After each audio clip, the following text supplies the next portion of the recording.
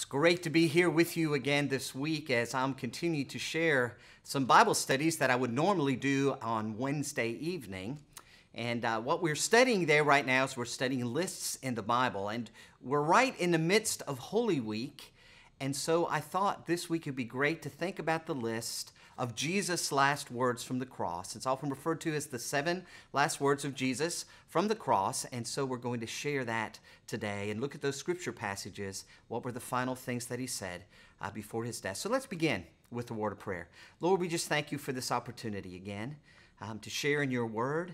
And we ask you, Lord, to make your presence known with us, especially through your Holy Spirit. Guide our thoughts, guide our hearts, and help us, Lord, just to remember the wonderful gift that you gave to us when your Son died upon that cross. So as we talk about his last words from the cross, may they teach us and may they touch our hearts so that we might be better disciples. For this we pray in the name of Jesus Christ. Amen. Well, it is Holy Week, and it started with Palm Sunday with Jesus' triumphal entry into Jerusalem riding upon the donkey. Some of the Gospels tell us that later on he went into the temple and he overthrew the tables of the money changers and where they were selling animals for sacrifices. The zeal of the Lord was upon him, and needless to say, that did not get him into the hearts of the religious leaders who were seeking after him. During the week, then, the rest of that week, he continued to teach there at the temple steps. He was there every day, and many people came and listened to him. But again, he had confrontations with the religious leaders, the Sanhedrin, who were seeking some way to arrest him and perhaps to put him to death, but they didn't want to do it in the midst of the crowd. And so it was Judas, one of the 12, Judas Iscariot, who said he would tell them of a private place where he would go with his disciples and they could arrest him there. And of course, we know that happened Thursday evening. He had his last meal with his disciples. He initiated Holy Communion. He washed their feet. Wonderful evening. They went out to the Mount of Olives, and there he prayed there in the Garden of Gethsemane. That prayer, that heart-wrenching prayer, Lord, if this cup might pass from me, but not my will, but thine be done. And then he was arrested, led to a trial with the Sanhedrin, and then ultimately led before Pilate. And there he was condemned to death. And so now we're going to look at the words that he spoke actually after he was hung upon the cross. And so the first words that we want to read about are found in the Gospel of Luke, the 23rd chapter. I'm going to read verses 32 through 38. Here we read, 2 other men, both criminals, were also led out with him to be executed. When they came to the place called the Skull, they crucified him there, along with the criminals, one on his right and the other on his left. Jesus said, Father, forgive them, for they did not know what they are doing. And they divided up his clothes by casting lots. The people stood by watching, and the rulers even sneered at him. And they said, He saved others, let him save himself, if he is God's Messiah, the chosen one. The soldiers also came up and mocked him. They offered him wine vinegar and said, If you are the king of the Jews, save yourself. And there was a written notice above him which read, This is the King of the Jews. But his first words from the cross were, Father, forgive them, for they do not know what they are doing. Isn't that just amazing? The very persons who sought to kill him, to take his life, and as he hung from the cross, he asked for the Father to forgive them, that they didn't really recognize what they were doing. You know, Jesus talked a lot about forgiveness. And of course, when we say the Lord's Prayer, we ask God, forgive us our sins as we forgive those who sin against us or who trespass against us. Easy words to say, much more difficult to do. But can you imagine being executed, hanging upon the cross, the nails in your hand, the nails in your feet, hanging there, drawing your last breaths, gasping, blood pouring from the whipping he had taken, the crown of thorns upon his head. And yet he says, Father, forgive them. Oh my, what a message to us. What thoughts as we think about people who have hurt us and who have wronged us. When we think about how Jesus forgave those who executed him, it teaches us how important it is for us to forgive our neighbor and even perhaps those who we might call our enemies. So with these words, Jesus exemplifies love by praying that the Father would forgive even those who were going to take his life. The second words come again from the Gospel of Luke, following in chapter 23, verses 39 through 43. Here it says that one of the criminals who hung there hurled insults at him. He said, "Aren't you the Messiah? Save yourself and save us." But the other criminal rebuked him. And he said, "Don't you fear God, since you are under the same sentence? We are being punished justly, for we are getting what our deeds deserve. But this man, he has done nothing wrong." And then he said, "Jesus, remember me when you come into your kingdom." And Jesus answered him, "Truly I tell you, today you will be with me in paradise." So these are the next words of Jesus. I tell you, today you will be with me in paradise. Again, we see about Jesus' forgiveness, his forgiveness of this criminal upon the cross. But we also see the way to salvation in that criminal. The first thing you notice that criminal does is he confesses that he's done wrong. He said to the other criminal, he says, "We are getting what we deserve. We are guilty. And our deeds have led us to this place." All of us need to come to that point where we confess the fact we're all sinners. And the wages of sin are death. We deserve this punishment. But he recognized who Jesus was. He said, Jesus is innocent. He does not deserve to die upon this cross. And because he was innocent, he was able to take their sins and all of our sins upon himself. This man has done nothing wrong, and yet he is dying here upon this cross. And so he asks him to remember him. Remember me when you come into your kingdom. And he recognizes that this is the Messiah. His kingdom is not of this world, it's of someplace else. And then Jesus gives him those words of forgiveness and those words of promise. Today you will be with me in paradise. And that's what he says to us. If we confess our sins, if we acknowledge who he is, that he died for our sins, we too will be forgiven. And we too will receive those words of promise. You will be with me in my Father's kingdom in paradise. So those were the second words that he spoke from the cross. And then looking at the third words that he spoke coming from the Gospel of John, the 19th chapter, verses 25 through 27. It says, "Near the cross of Jesus stood his mother, and his mother's sister, Mary the wife of Clopas, and Mary Magdalene. When Jesus saw his mother there, and the disciple whom he loved standing nearby, he said to her, 'Woman, here is your son.' And to the disciple he said, 'Here is your mother.'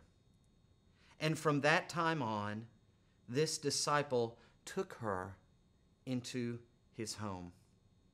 Again, isn't it amazing how Jesus is there dying upon the cross, but his concern was not so much about him, his concern was about others. We saw that when he asked the Father to forgive them, for they didn't know what they were doing. His concern was for them and for what the consequences of what they had done was going to be. But now he looks upon his mother with compassion in his heart. And he also looks at his beloved disciple. He knows difficult and dark days are coming. He knew during this time there would be a great deal of suffering and a great deal of sorrow. And they were going to need one another, to comfort one another, to encourage one another, to support one another. Throughout Jesus' ministry, we're told that he would always have compassion on the people. When they came and they brought their sick, when they came and they brought those who were lame or who were demon-possessed or who had leprosy or who were blind, and they came before him, he felt compassion for them, and he brought about their healing. One time, even as he entered a village called Nain, there was a widow there whose son had died, and he felt compassion for her because she was a widow. Her husband was dead. Now with her son being dead, how was she going to survive? And we're told how he reached up his hand and he touched the pallet on which the man laid, and he restored him to life. Jesus felt compassion. When they gathered by the thousands and they were hungry after being with him all day and listening to his teaching, he felt compassion for them. He told his disciples, give them something to eat, and they didn't know how they were going to do it. And he performed the miracles of multiplying the loaves and the fish, and he fed one time 5,000, another time 4,000. with baskets remaining. Jesus was compassionate toward other people and even toward his own family. Now you may wonder, well, where were Jesus' brothers that we're going to read about later on and we read in the Gospels? Well, you see, they didn't want to have anything to do with Jesus at this time. So they were not there at his execution, but his mother was there. Some of his disciples were there, and when he saw John, his beloved disciple, he said, "This is your mother." And to his mother he said, "This is your son." You need to become like family for these dark and difficult days that lie ahead. These are going to be difficult times, and you're going to need one another. You know, the other amazing thing that I'm reminded of here is that Jesus' brothers eventually follow him. After Easter, when they're gathered in the upper room, later on after his ascension, we find that Mary and his brothers are there. Why? Well, the only reason I can figure out is because they saw Jesus. They saw him after his crucifixion, that he was alive, physically resurrected. And James, his brother, became one of the leaders in the early church. But at this time, his mother is alone. John is there. Behold your mother, behold your son. Jesus, again, showing compassion even for his own family as he's dying there upon the cross. And then the next words, his fourth words from the cross, we find in the Gospel of Matthew, chapter 27. I'm going to read verses 45 through 56. And this shares a great deal about his death upon the cross. It says, "From noon until 3 p.m, darkness came over all the land. And then about 3 o'clock in the afternoon, Jesus cried out in a loud voice, 'Eli, Eli, lama sabachthani,' which means, my God, why have you forsaken me?" When some of those standing there heard this, they said, "He is calling for Elijah." And immediately one of them ran and got a sponge. He filled it with wine vinegar and put it on his staff, and he offered it to Jesus to drink. But the rest said, "Leave him alone. Let's see if Elijah comes to save him." And when Jesus cried out again in a loud voice, he gave up his spirit. And it says at that moment, the curtain of the temple was torn in two from top to bottom. The earth shook, the rocks split, and even the tombs were open. It says the bodies of many holy people who had died were raised to life. They came out of the tombs after Jesus' resurrection and went into the holy city and appeared to many people. Now when the centurion and those who were with him guarding Jesus saw the earthquake and all that happened, they were terrified. And they exclaimed, "Surely he was the Son of God." And many women were there watching from a distance. They had followed Jesus from Galilee to care for his needs, and among them were Mary Magdalene and Mary, the mother of James and Joseph, and the mother of Zebedee's sons. So remember these words that Jesus cried out from the cross, my God, why have you forsaken me?" These, of course, are a quote from the book of Psalms. My God, why have you forsaken me? And Jesus cries out upon the cross. It's not so much that God forsook him, it's the fact that at this moment, all the sins of the world were resting upon Jesus. And because of that, God, who is holy, could not look upon him because he could not look upon our sin. Jesus carried that burden. Jesus carried that agony alone. Oh, how difficult it would be. But this was the only way it could happen. Unless a person who was completely innocent, a person who had not sinned, that's the only way that that debt could be paid. You see, if I said, "Hey, I would love to die for you. I'd be willing to go to the cross and die for you because I love you as a brother, as a sister," I can't do it because, you see, I too am a sinner. I owe that penalty of death as well, as all of us. But there was one person who came into the world, Jesus. He was fully human, fully divine, just like you and me, tempted as we are, yet without sin. And because he didn't have any sin, he didn't have to pay the consequences of that sin.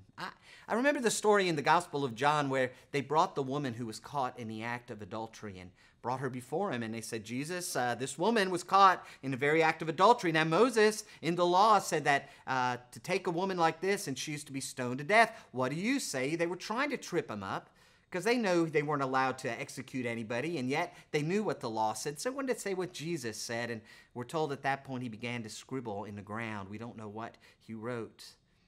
But then he looked up and he says, okay, the one of you who's without sin, you throw the first stone. And we're told that they all walked away, dropping their stones, beginning with the oldest, because they recognized, hey, I'm not perfect. I got sin in my own life. If that's what I have to do to cast a stone, I can't do it. And one by one, they all left until it was just Jesus and this woman alone. And he looked up and he said, where are your accusers? Is there no one here who can cast a stone? Is there no one here who can come before you and take your life? And I imagine she was weeping. She says, no, no one. And then Jesus said, neither do I. You see, there was one person there who was without sin, who could have cast that stone. And that was Jesus, because he didn't have sin. And he said to her, neither do I condemn you, but go now and sin no more. As Jesus hung upon that cross, he took all of our sins upon himself. And he said, neither do I condemn you. Go. You're forgiven, but sin no more. My God, why have you forsaken me? The sins of the world upon his shoulders as he died there upon the cross. And then the fifth words that he said, again from the Gospel of John, the 19th chapter, reading verses 28 and 29. Later, knowing that everything had now been finished, and so that the scriptures would be fulfilled, Jesus said, I am thirsty. Now a jar of wine vinegar was there. So they soaked a sponge in it and put the sponge on a stalk of the hyssop plant, and they lifted it up to Jesus' lips. Jesus said, I thirst. I am thirsty. You know, so many times it's easy for us to look at Jesus as the Son of God, which he is, but we forget that he was also a human being. Just like we become hungry and we become thirsty, so did Jesus. And just like when we are struck and cut, we will bleed, we will bruise, so did Jesus. And just like if we were beaten, we would feel pain, so did Jesus. And Jesus, as he hung there, in these last moments, in these last minutes of his life, he said to fulfill Scripture, I am thirsty. I thirst. And so they lifted up this sponge of vinegar, of wine, to his lips. How very human Jesus was. He had all the needs that we have. He felt all the things that we feel. The same pain, the same anguish. And in the Psalm 69, verse 21, he fulfills this prophecy that said, and for my thirst, they gave me vinegar to drink. For my thirst, they gave me vinegar to drink. So Jesus was human. Jesus was fully divine. He was godly. But Jesus also knew the Scriptures. And to fulfill the Scriptures, he said, I thirst. And now we're going to read about the last things that he spoke from the cross, the last two very things that he says as he surrenders up his life. Again, in the Gospel of John, the 19th chapter, the 30th verse, we find these words. When he had received the drink, Jesus said, it is finished. And with that, he bowed his head and he gave up his spirit. It is finished. Now we know the agony of death is probably the hardest experience that humanity struggles with to understand.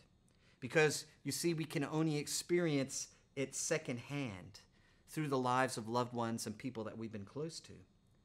But Jesus died. He experienced it so that we also might receive lives.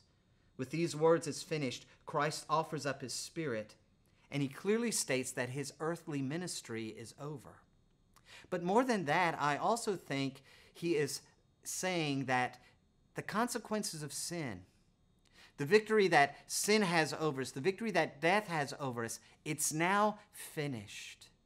With his death upon the cross, with his dying for our sins, now that penalty has been paid. The price has been paid. The debt we owe has been covered. It's been taken care of.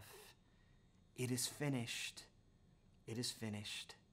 As I draw my last breath, my earthly ministry is finished. I've done what the Father has called me to do. And because I have been obedient even to the point of death, now death will no longer have any hold upon my followers. Sin will no longer have the final say or the final victory. It is finished. And then these last words that we find in the Gospel of Luke, chapter 23, verses 44 through 49. Now it was now about noon, and darkness came over the whole land until about 3 in the afternoon. For the sun had stopped shining, and the curtain of the temple was torn in two. And Jesus called out with a loud voice, "Father, into your hands I commit my spirit." And when he had said this, he breathed his last. The centurion, seeing what had happened, praised God and said, "Surely this was a righteous man." And when all the people who had gathered to witness this sight saw what took place, they beat their breasts and they went away. But all those who knew him, including the women who had followed him from Galilee, stood at a distance, watching these things. So these very last words of Jesus from the cross, "Father, into your hands I commit my spirit."